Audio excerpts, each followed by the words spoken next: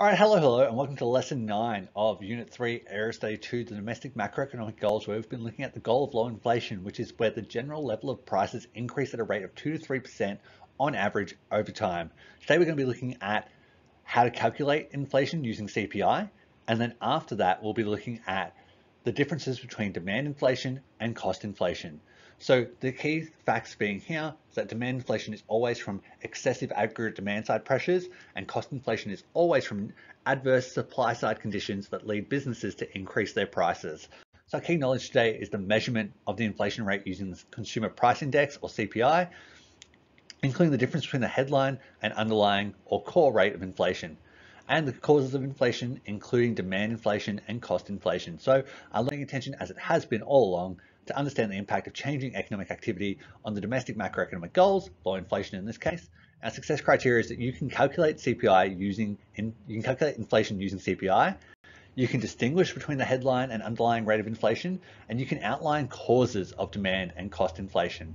So first up, how we calculate inflation rates. So the CPI is essentially an invisible basket of over 100,000 goods and services in 11 different categories that are all weighted for their relative importance, that basically just tracks how much the prices of those goods and services change over time, and essentially gives it a score where a base year is 100, and every year after that, if it increases, the number will be higher than a 100, so we can compare how much prices have increased between each year. Essentially, it tracks the same group of goods and services to see how much their cost has changed over time. So if we look at this and this example that I've gotten from the RBA, we have, to better understand how inflation is calculated, we can use an example. In this example, to calculate inflation for a basket that has two items in it, books and childcare, the formula would be the following. So inflation is the price in year 2 minus the price in year 1 over the price in year 1 times 100. So in this case here, in this book's example here, the prices are actually $20 and $20.50, as my picture takes over some of them. So we'd have 20.5 minus 20 over 20. In this case, we'd end up with 0.5 over 20 times 100, and 0.5 over 20 is 2.5% for inflation. Numbers you'd get in a SAC or an exam are going to be much simpler than that. They're going to be easy to work out. Often you'll be able to work it out just by looking at the numbers. You'll know exactly the percentage they've increased, and you'll be able to work out what the inflation rate actually is.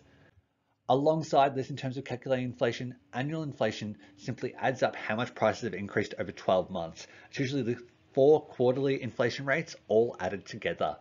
Whereas sometimes you'll get asked about an annualized rate of inflation. What an annualized rate is an annualized rate takes 1 quarter and makes it equivalent to a year.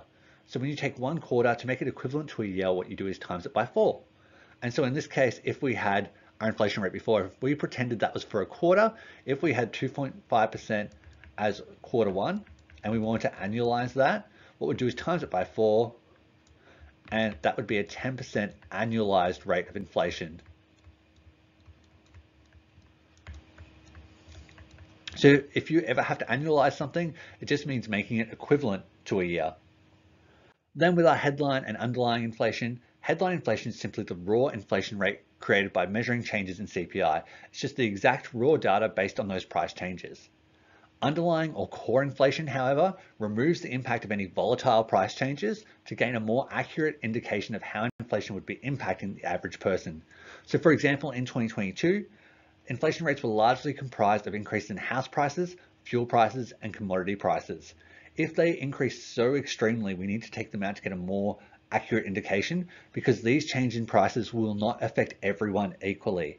Similarly, we've had massive increases in, say, the price of meat. If you're a vegetarian person, that doesn't impact you as much, and therefore the inflation rate may not be directly applicable to you. So anything too extreme, the RBA likes to take out to give you an underlying inflation rate that gives you a more accurate indication of how inflation may be impacting the average person.